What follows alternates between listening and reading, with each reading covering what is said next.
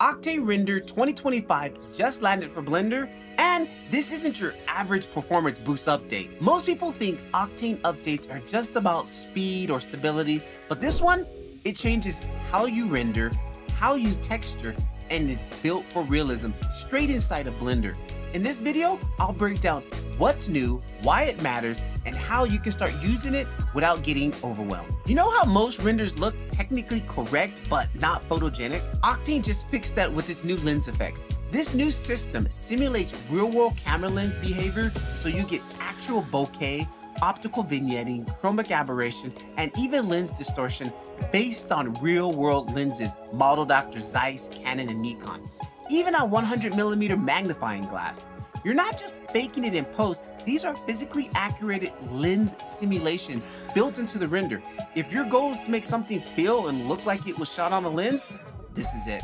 Next, the new decal system. If you've ever tried adding stickers or dirt or paint chips or something like that in Blender, you know it's a pain. We gotta add extra geometry, messy UVs, endless texture juggling around. Well, Octane 2025 fixes that. Now you can project decals directly onto your models, no UV hacks, no geometry tricks.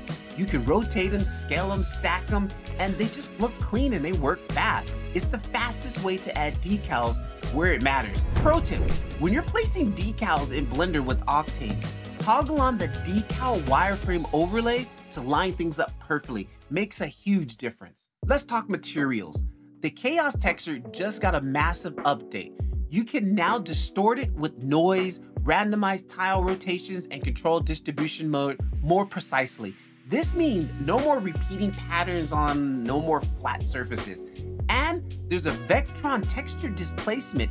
This lets you sculpt Vectron objects in real time using texture maps. If you've ever wanted to do some erosion or cracks or organic surface where without heavy geometry, this is your tool. And the best part is procedural and memory efficient. Quick win for anybody doing animation here. Blender's reset attributes are here and they fix one of the most annoying problems. If you ever had an animated mesh and you've seen the texture start sliding or warping around, that's because your texture coordinates were tiled to moving vertices. Now Octane can lock those textures to the original vertex position so the surfaces deform, but the texture stays put. Cleaner movement, cleaner shaders. The 2025 update brings major speed improvements for Apple Silicon users. If you're on an M3 or an M4 chip, you're gonna get 1.5 faster renders, especially in those scenes where you use non-triangle geometry like scattering or SDF volumes.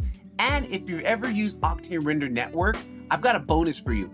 I'm giving away credits so that you can use it on your next project. No local bottlenecks, no noisy fans. Just send that render off to the network and let it do all the rendering. Pro tip, use the render network when you want to test out lighting or complex materials. It just saves you a lot of time and it frees up your machine. Everything I just covered, we broke it down even further inside my Blender Octane community.